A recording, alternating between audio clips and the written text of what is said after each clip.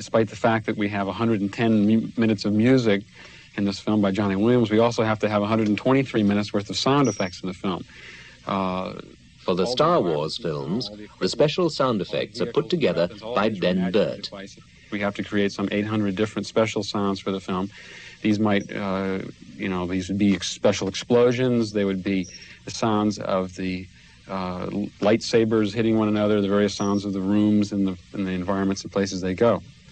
This one particular sound I'm working on right now is one of the few really comical sounds in the film, and it has to do with the Millennium Falcon, which is the main spaceship in the film. And the Millennium Falcon, as you might know, is a spaceship which has been pieced together out of old junk. It's something like a hot rod car. It needs constant tuning. It malfunctions quite often. And as a recurring situation in the current film, the Millennium Falcon's hyperdrive constantly breaks down, and the hyperdrive is the system which allows it to go and fly greater than the speed of light. And to come up with a comical effect here, we've combined, I've laid out on the multi-track tape recorder over here 8 different sounds. The first thing is the inertia starter off an old 1928 biplane, which we recorded near here.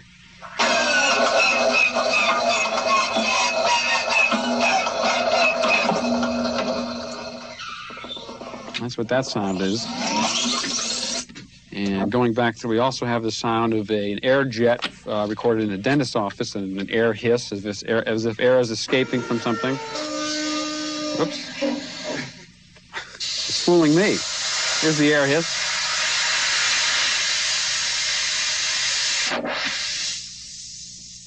Aside from the air hiss, we have the sound of an arc light motor starting and stopping.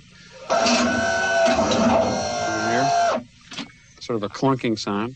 Then we were recording some tanks a while ago, armored tanks, and inside was a motor which operated the turret in the tank.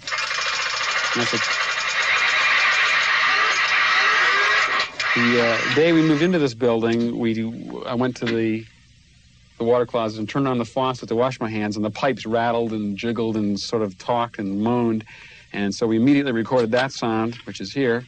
Okay.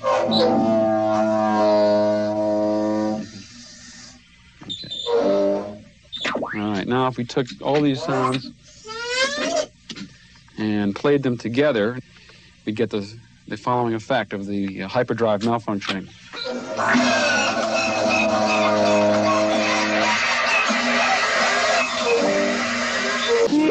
1, 2, 3.